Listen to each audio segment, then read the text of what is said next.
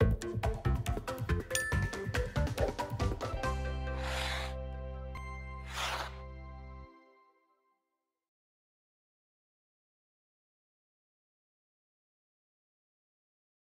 to our Freebie Friday video. It's Sade here. We've been asked today to talk a little bit about reverse mortgages, and that reverse mortgages are a type of mortgage but not as common as the traditional mortgages because only a few people will qualify for them, and they're pretty much for elderly people to help them to convert the equity in their home into cash while they're still alive, and they can use that for their household expenses and also for medical bills. But they can use it for pretty much anything they want. So a reverse mortgage is called a reverse mortgage because instead of the homeowner paying the mortgage lender every month for a loan that they took out, the lender is paying the homeowner every month or paying them a lump sum amount up front as a loan guaranteed against their home. So that's because they have equity in the home and the lenders can see that. And so they will give an amount.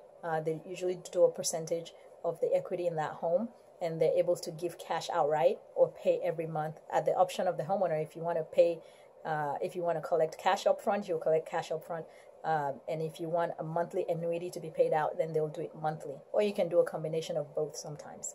And you have to be 62 years old to be able to qualify for this kind of loan. And you have to have your that property as your primary residence, I believe. And you have to have equity in the property. And they'll send an appraiser out to do all of that to make sure everything is in place.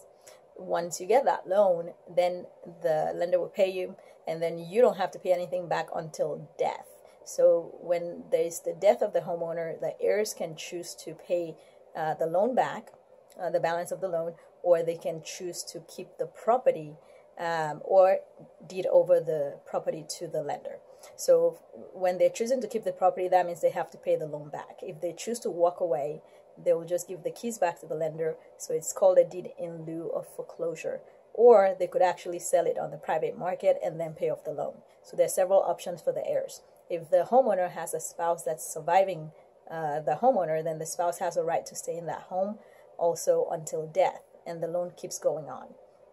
If the bank decides to do a foreclosure and the heirs don't fight it, then the foreclosure will go forward, and the bank will take whatever it can get at foreclosure, and it cannot ask for anything more above that amount. If the lender doesn't have any bids at the foreclosure auction and the property is taken back by the lender can only take the property because it's a non-recourse loan. They cannot go for anything above and beyond the value of that property itself. So sometimes the heirs will do a strategic move and allow it to go to foreclosure, and it really just depends on the situation. You have to figure out what's best. While the homeowner is alive, the homeowner gets payments or gets a lump sum, as I said before, but the homeowner is still responsible for the property taxes and also to maintain the homeowner's insurance on the property and keep it in good repair. So those are some conditions that the lenders will look at to make sure that the homeowner can afford those kinds of costs, at least, in order to be able to maintain the loan. And those are the only things that the homeowner is required to do. And when that homeowner passes away, and if the heirs want to negotiate and pay off the loan, they have 6 months to make up their mind. And if they still cannot figure out what they want to do, or they cannot find financing within those 6 months, the heirs can actually ask for a 90-day extension, and they can ask for that 2 times. So essentially, they have a whole year in which they can decide whether they want to keep the property and pay off the loan.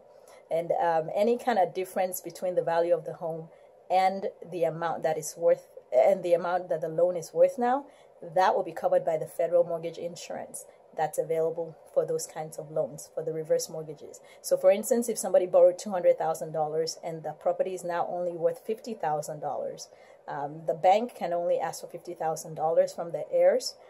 Actually, a little less than that is how the math is worked. Is 95% is what they can ask for, or they can sell it at auction, or take the property back. And if they can only get $50,000 for it, they cannot turn around and ask for the remaining $150,000 because it's a non-recourse loan. They only get up to the value of the property itself. So that's how reverse mortgages work, and I'll do another video for you next week. We'll look forward to more questions, and I hope you're having a wonderful weekend. Happy Friday.